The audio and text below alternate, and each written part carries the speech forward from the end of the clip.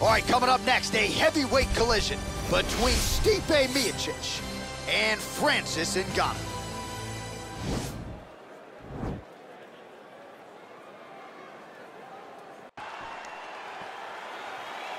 Ready? You ready to fight?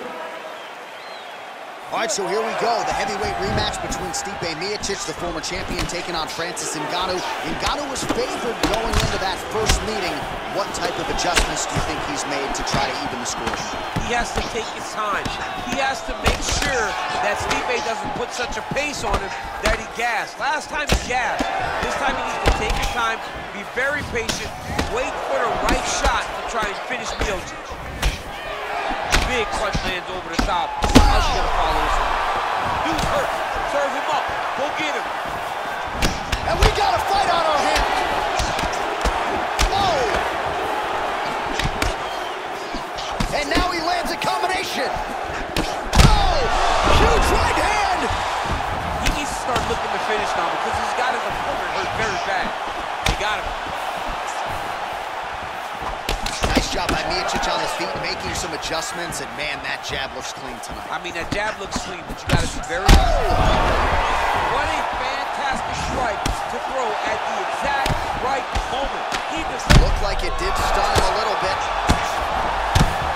Crazy accuracy and efficiency with these ground and pound strikes here. And if you're the opponent, you've got to intelligently defend or the referee's gonna stop it. You gotta defend, but you can see him now start to gain posture.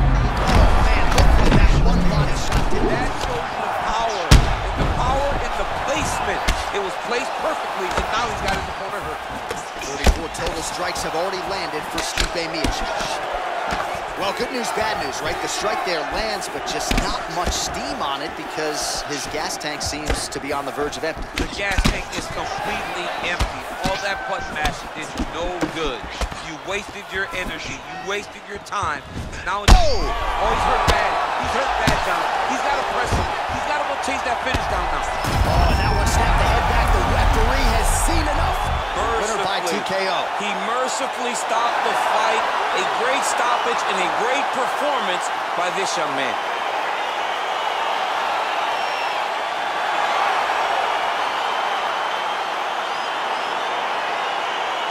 We'll take a look back at the highlights right here now. Bruce Buffer with the official decision. Ladies and gentlemen, referee Herb Dean has called us off to this